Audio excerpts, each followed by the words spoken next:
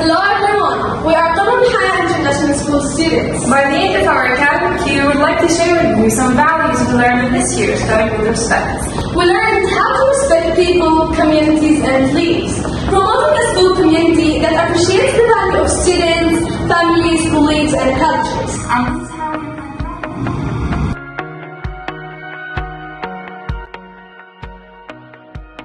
We also learned about responsibility, which is to be responsible towards the community and to put the community on the leading track. And this is how we apply the value. Self-confidence was a really important value. We learned how to deal with different situations bravely and powerfully. And this is how we applied self-confidence. Resilience. Resilience is also one of the most important values we learn because it helps us in how to be flexible when dealing, not to be stubborn, and change mind from, and also to accept the majority's opinion.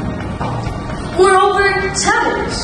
Challenge taught us how to face the obstacles of the world and not to lag behind. Do you want to see how we applied it? Here it is.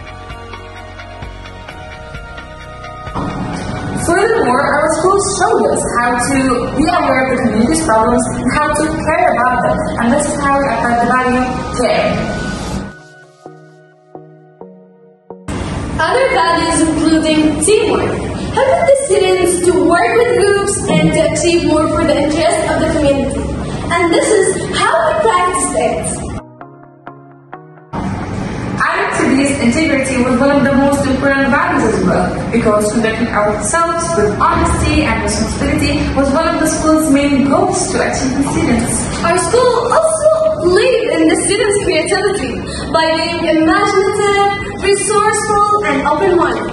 And this is how our creative students applied it. Last but not least, Christy also taught us how to be eager to know and to learn new information. Want to see our career students? Here they are.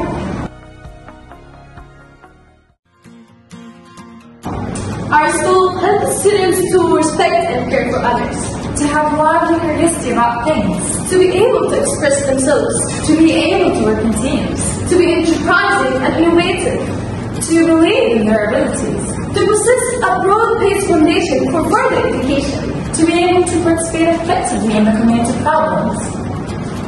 And we're thankful for that.